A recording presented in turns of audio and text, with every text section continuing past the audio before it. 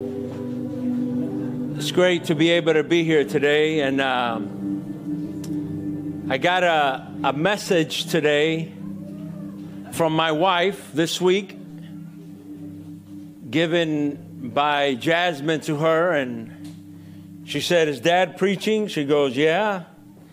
She said, "Well, we got a lot of visitors, a lot of people, so ask him to be short and to the point."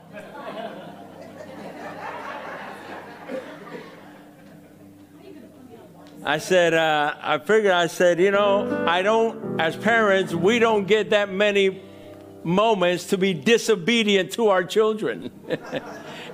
And this is my opportunity to be very disobedient to our children. But it's good to be able to be here in the house of the Lord. We've been talking about, we started a series last week on the church. And the reason why I started this, I'm sort of challenging our system of what we call church in our times. And I'm comparing it to what the Bible says about church.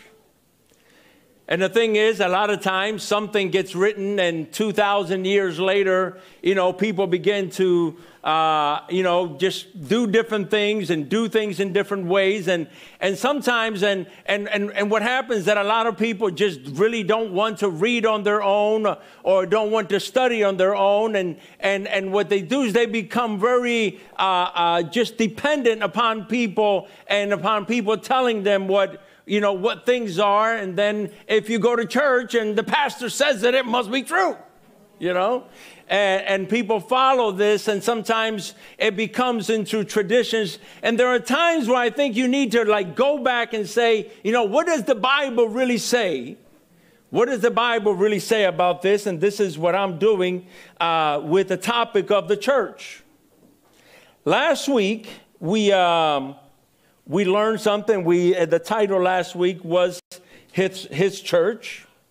And we learned a couple things just to bring you up to date, is that church is not something that you go to, and the first mistake that we make a lot of times, people say, "I'm going to church." That is completely unbiblical, because church is not something you go to. Church, the word ecclesia in the Greek, that, the New Testament was written in Greek. The word ecclesia really, what it means is those that are called out. Those that are called out. So the word church, it refers to people. Refers to those that are called out. It is not talking about a place. It's not talking about a place that you go to, or some people say, "We'll do church." It isn't biblical either. Okay? The church are you and I. We are the ones that are called out by God. And so when the Bible talks about church, it is talking about a living organism. It is talking about people. We are the church. So this place is actually a temple. This is why in the scriptures says they went to the temple. It didn't say they went to church. You go to a temple where the church gathers. You don't go to church. You go to a building. You go to a temple where the church gathers. We also learned that we are His church. If you accept Him as your Savior, it's because He has called you.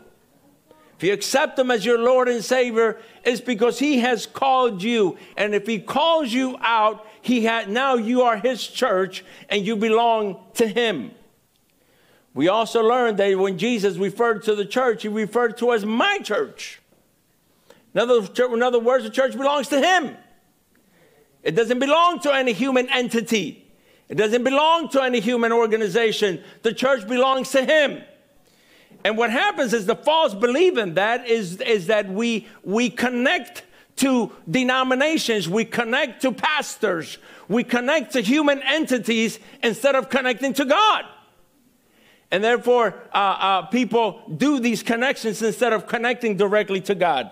that we have been called to be, and we have been called out. If God has called you, he has called you to be part of his kingdom. And there are two kingdoms in this world. One is Satan's kingdom and one is God's kingdom. And God has called you and I to be part of his kingdom. Now today, the title of today's is His Body. It was his church. Now this title is His Body. The Bible uses the Bible uses a term, right, to describe our relationship with Jesus.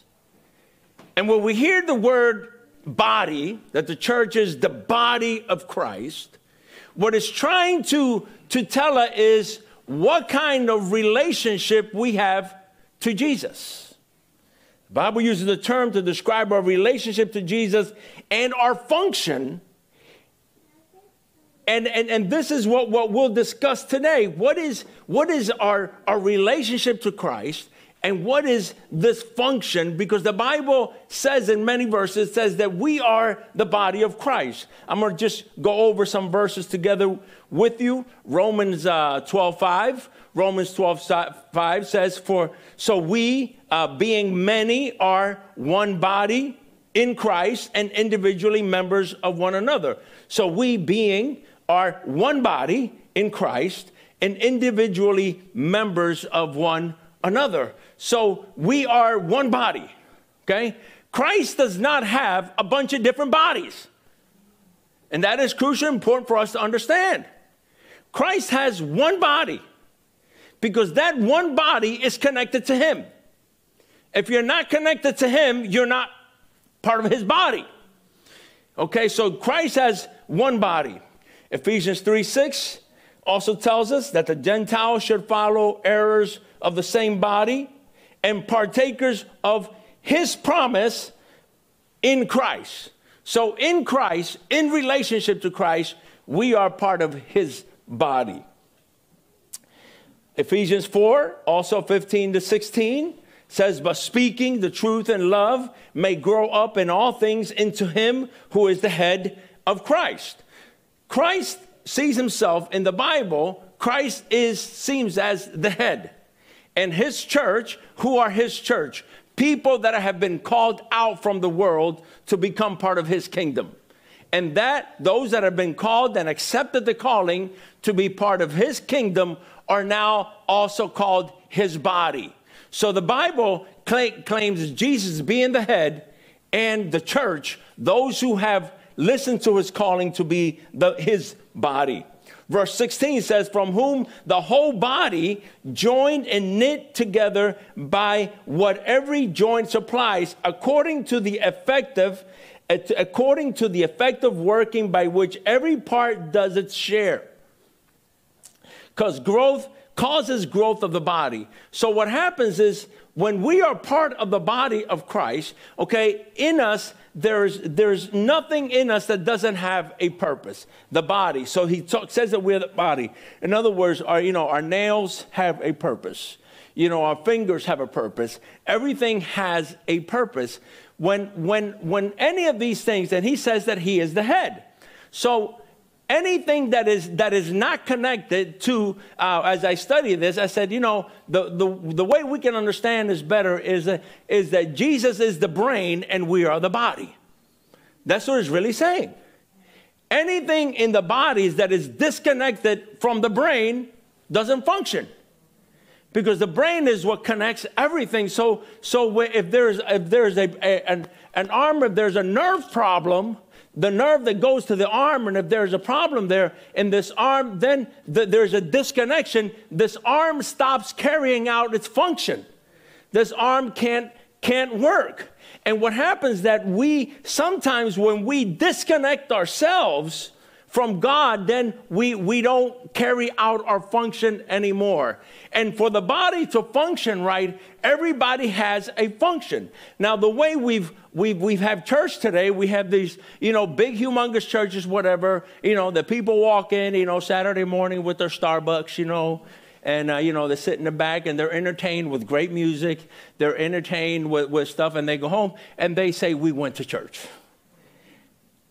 the phrase "we went to church," that phrase right there, they think it automatically makes them a Christian.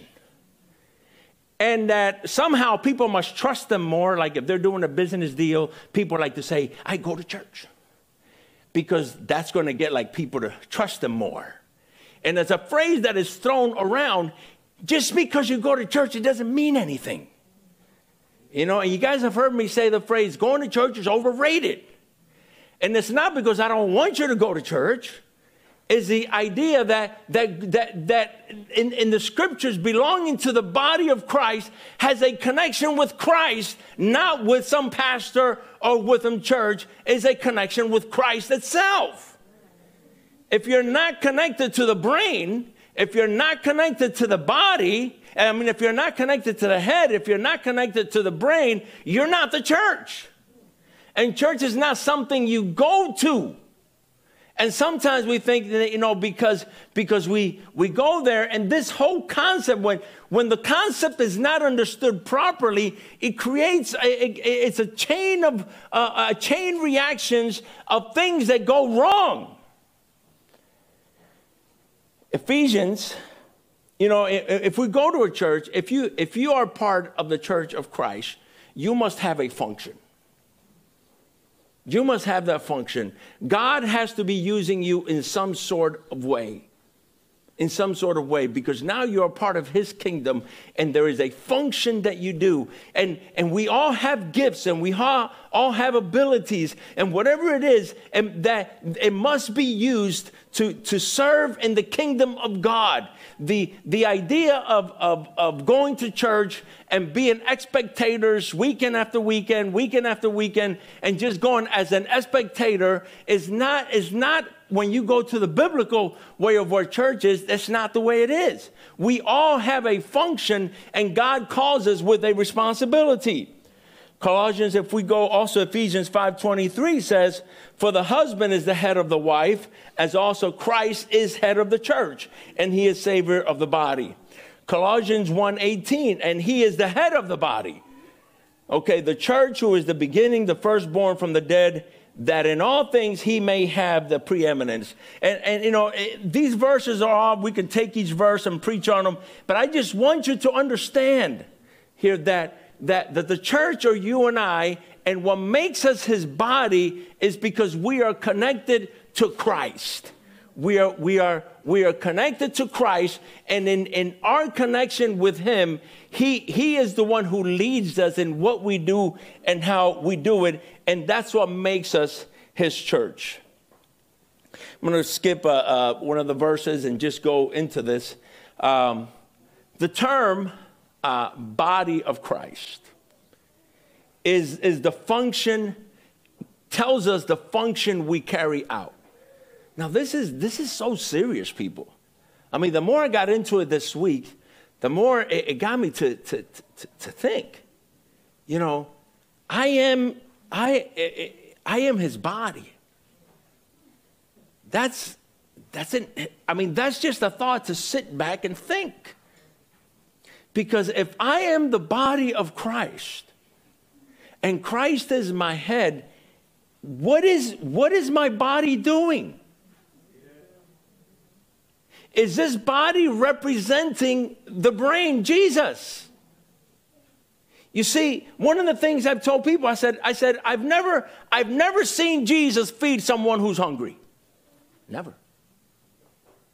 I've never seen Jesus who couldn't help somebody who couldn't pay their bill. I've never seen Jesus do anything in this world. I personally have never seen him do anything in this world. Why? Because that is the job. That is our job. We are his body. We're the ones who's supposed to carry out. The church, the thing of the church is not just for us to go to church. It's for us to carry out in the world that we live in the acts of Jesus. Amen. What would Jesus do? We are his body. We are his body left here. He goes to heaven and he gives his church the Holy Spirit, and we become his body. Our responsibility is not just to go to church. Our responsibility is to carry out the will of God. What would Jesus do if he was here? Who would he helping? What is he going to be doing? How is he going to be treating people? What does Jesus do? That is the job of the church. We are his body. We carry that out. It's not the idea of come to church, everybody come together, give your money, bye, see you later till next week. There's more to it than that. There's more to it than that. We have decided, when you decide to become a Christian, you decide to be part of his kingdom. And it's not the idea of just attending churches, is how we live every day. We are representing Jesus in how we live every day. If you are part of the body, when you have a function, you have a function and you have a purpose, right? The phrase used, the body, the arm has a purpose. The arm, and if you go to, where actually, we can get into that next week, where he goes, every part of the body, and Paul uses that illustration of our body. Everything is important, no matter how small an organ is. It becomes important. When that organ is disconnected, for some reason, the brain and that organ are not connected anymore, it's no good anymore. It gets cut off. This idea that I go to church said that the church says the church is a building, a thing, but the biblical idea that the church is the body of Christ turns the church into a living organism of believers that are led that are tied to the brain, Jesus. That means, what does this mean? That church is in your home. If you're in your home and you're a believer, church is there. That means that church is when you're eating out in a restaurant. Church is at your job. Church everywhere, and never stops going to church. People dress up. We do that, right? We dress up to go to church. We dress up to go there because we think it's a special place. No, you are a special being called by God every day, everywhere you're at. Everywhere you're at. See, when that changed, when we're able to change that mindset, that it's not a place you go to and then you dress differently than from when. No. People, let me tell you something. When you come to church, I want you to come dressed like you dress every day. God knows the reality. See, we have this thing about if the pastor sees me, if the church sees me, that's what's messed up. You don't live for a church. You don't live for a pastor. You live for God. And God knows who you are and what you're going through and how you dress. God knows everything about you. And the thing is, we've learned to satisfy people instead of satisfying God. We're more worried about what people think of us than what God thinks of us. But this whole thing changes when we have this concept of church being a place or someone. Have you ever heard the phrase, he lost his head? He lost his head. Have you ever heard that phrase? It has to do with irrational thinking. It has to do with a person who's controlled, by their emotions, by their ego. And when that happens, they tend to hurt themselves and hurt others because they lost their head. In the context of Christianity, when a person loses their head is when they disconnect themselves from Christ, which means you stop being the church. But here's the problem, that even though they're not connected to Christ, they still keep saying, I go to church. And that's where the world gets confused. See, people don't have a problem with God. They have a problem with the church. Because sometimes the way we behave, the way we are, we call ourselves the church. Even though we're disconnected from the head, even though we lost our head. What makes us part of the body is that we are connected to Jesus.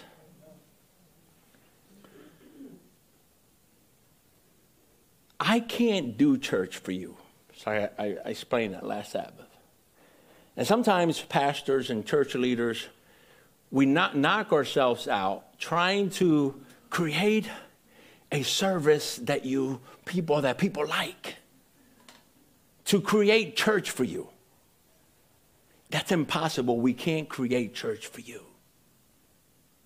If you're not connected to God, if you don't have a personal relationship with God, there's nothing that anybody else can do for you. You can be entertained. You can say, it's a good song, man. But did it take you to the presence of God? Did it take you to repentance? Because you see, what's popular out there is making people feel good. You see these places that got 40,000 people going and got whatever. And it's because that preacher will never say, listen, you might be doing something wrong in your life. No, hey, man, life is good. Don't worry about it. You know, and it's this motivational speech thing going, and they make people feel good. And people love the idea because they get to go to church and they get to feel that I'm good. I'm wonderful. But you see, when the Spirit of God, the word of the Lord in Timothy tells us that the inspired word of God corrects us. The word of God helps us to see where we're at, brings us to repentance, brings us to change, brings us to transformation. God accepts us as we are to make us what he wants us to be. So being part of his body has nothing to do with being connected to a specific denomination. It has to do with being connected to Christ, the brain. Has to do with being connected with him. Now, being part of the body of Christ will not bring you into agreement with the world. One of the things that now the church is trying to do is trying to be relevant to the world. And sometimes we can become so relevant to the world that we become completely irrelevant to the gospel. Now, being part of the body of Christ will not bring you into agreement with the world. Remember, the church is called out from the world into a new kingdom based on godly principles. When you come to Christ, that's going to, if you expect that when you come to Christ and you accept the laws and principles of God, that's going to bring you in agreement with the world, no. It's not going to bring you in agreement with the world. It's like the saying I've said before, if in your walk in life you haven't encountered the devil, it's maybe because you're walking alongside of him.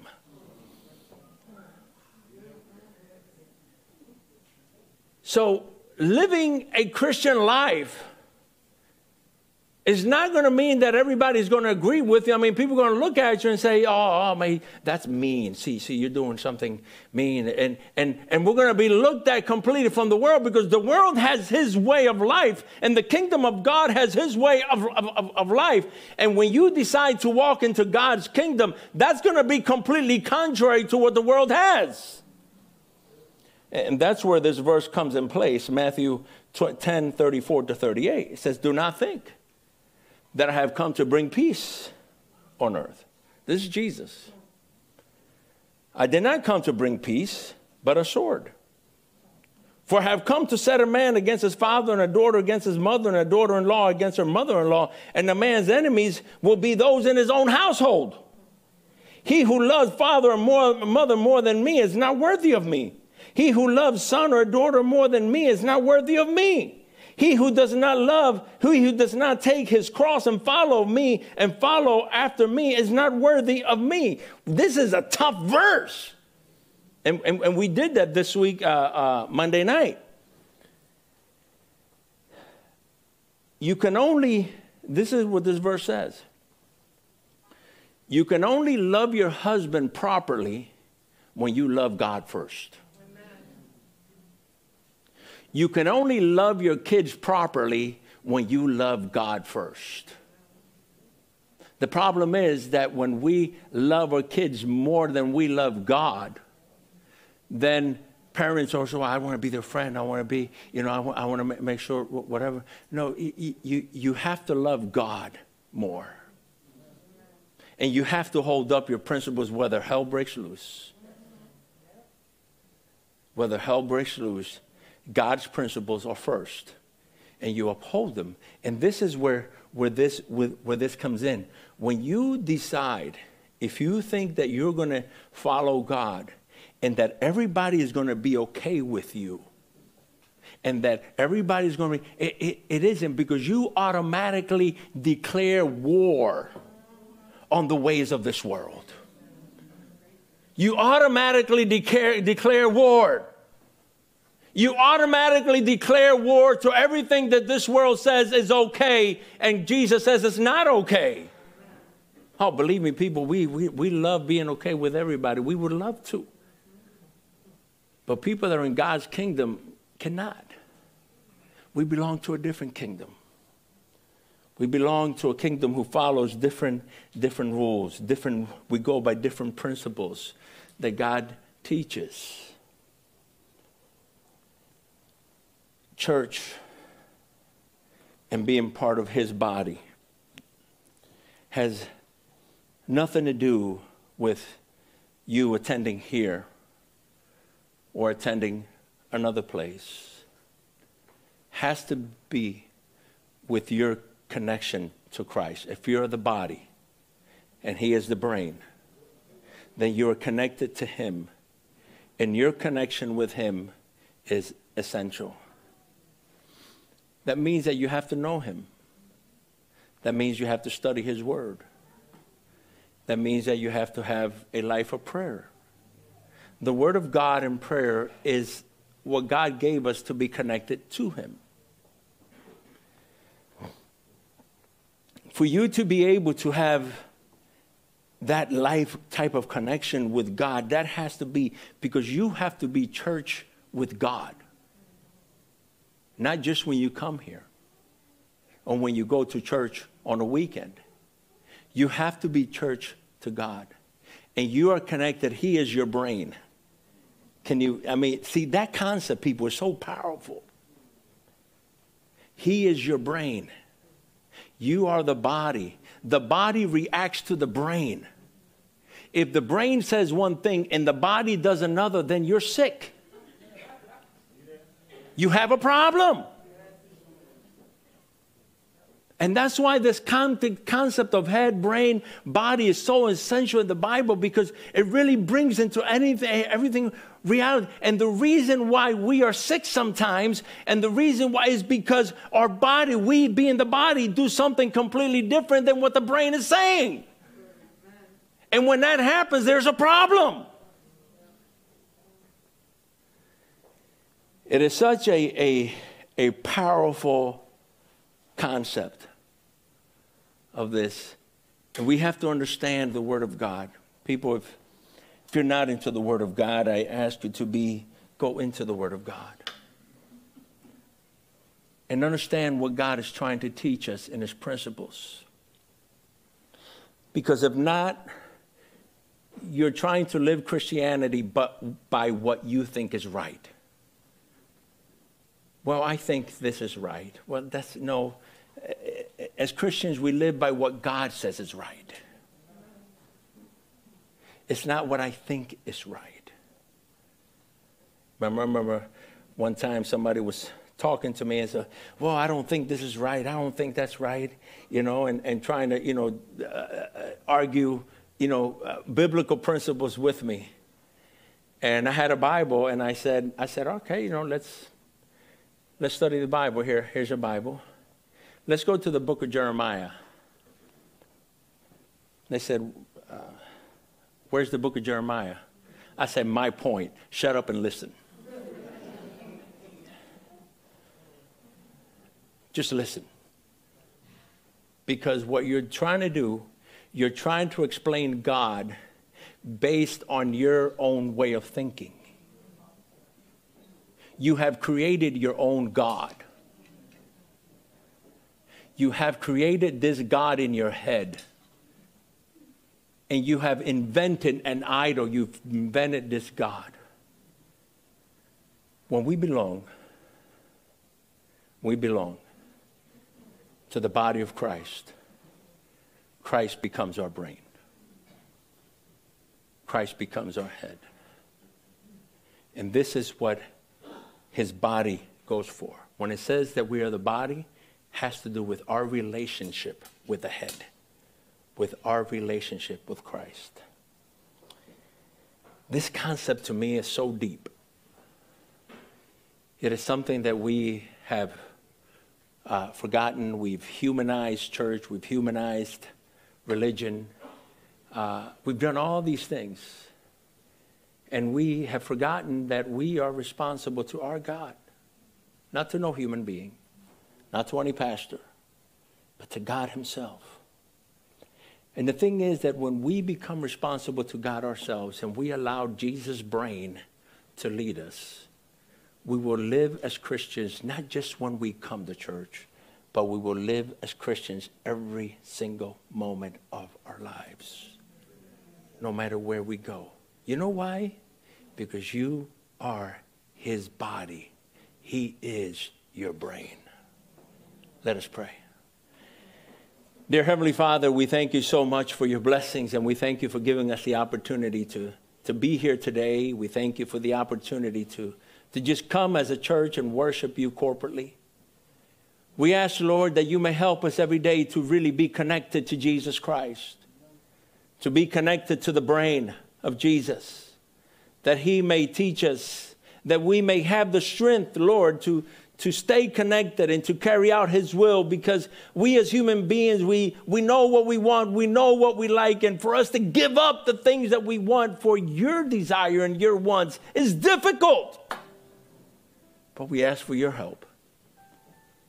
We ask for your help so that you can make us and help us to become everything you want us to be. Thank you for this beautiful day. Thank you for your love.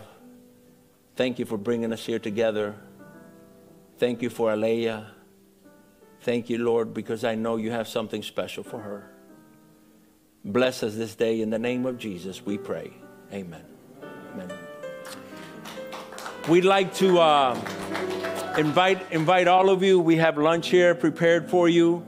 So please, and if you come to this church regularly, like I said, in this church, we don't have members. And it's part of everything that I teach. I don't believe in membership. I believe that we all belong to the kingdom of God. I don't need to own anybody. And but if you come to this church regularly and you see people that are new in our church or come for the first time, let them go through lunch first, okay? And so they can be able to get a seat out there. We got some tables set out there. So let us partake of the lunch that we have. If you notice in our church, we don't pass an offering plate. We have, if you want to give online, you can go to originchurch.com. Or you can text 561-462-5932. Or we have 2 boxes out there that you can give out there if you want. In our church, money is not the emphasis. And if you believe in this ministry and you want to help it to continue, we'd appreciate it. If not, it's okay. We love you the same. But we've been doing this now for 10 years in this way, and we've always had plenty. So if God moves you to help this ministry, thank you very much. If not, that's okay. We love you, and we thank you for coming, and come on back. We also have discipleship on WebEx, Discipleship 101. We have that on Mondays at 8 a.m. If you download the app WebEx, you can have it in your computer or whatever your device. And then you can go to originchurch.com and go to meetings and meeting room A. Monday night, we're there for discipleship. And Wednesday night, we're there for our prayer meeting. So you can join us. December 17, we have an amazing Christmas program. Don't miss it. Hear it at the same time. Forgiven, for unto us a child is born, unto us a son is given. That'll be on the 17th at 11 a.m. It's going to be a great Christmas program. If you have a lot of important things to do this day, come anyway. This is more important. Okay? So we expect you here on that day on the 17th. Invite friends, invite family members, and come join us to celebrate our Christmas program on December 17. God bless you. Have an amazing day. Thank you for joining us today. And stay by for lunch, please.